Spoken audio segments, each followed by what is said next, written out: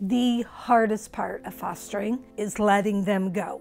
People say to us all the time, I could never foster because I would get too attached. Well, that's the point.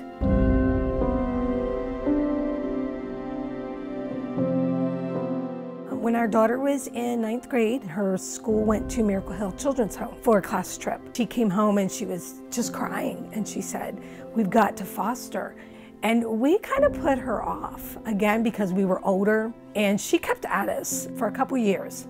And we finally made a deal with her, and he said, Abby, if you can make a B in biology, we'll talk to Miracle Hill about fostering.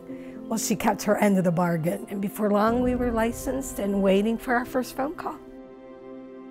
I'll never forget those first two little girls. They were taken out of a meth home. They could not come with anything that was familiar to them. They come in and they may be covered in bruises. And sometimes you don't know what is going to trigger trauma for them. I remember one little girl, we walked into the YMCA and she fell apart. It came out of nowhere. We had no idea that by walking into the YMCA, we were triggering something for her. Foster care is hard, very hard. We're talking about children who are coming from neglectful situations, so we think of lack of food, lack of power, of water. We think of abuse, and we think more of harm done to a child. They're not able to verbalize those internal feelings, and so it comes out in their behavior.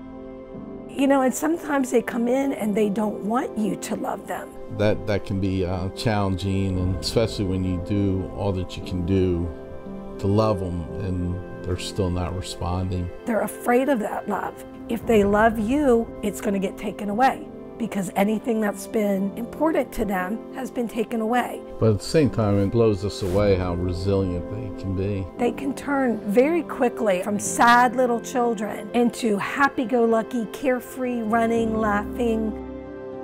One thing that foster care has taught me is the sovereignty of God, that He does have a plan. It may not be my plan, but it's a better plan.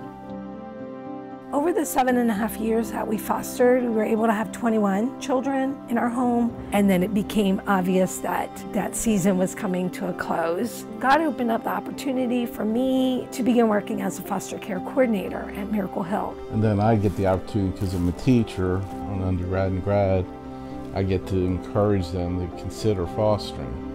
I get to share their heartbreak when children leave, because I understand that. I'm thankful that God has allowed me to be in foster care, even though we don't currently have foster children in our home.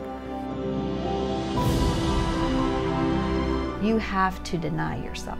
There's going to be grief and loss, because the whole point of foster care is reunification. So that whether that be with their biological family, whether that be with kinship care or an adoptive setting, the idea is that they're going to leave. You can't pour out unconditional love and not be devastated when they leave. It's taking a piece of you with them by far. That is the hardest part of foster care. But their need is far greater than any pain or heartbreak you experience at that point. Foster parents aren't these super people that somehow we don't get attached, so that's why we can do this. You absolutely do get attached, and you should get attached, because that's how you're going to impact them.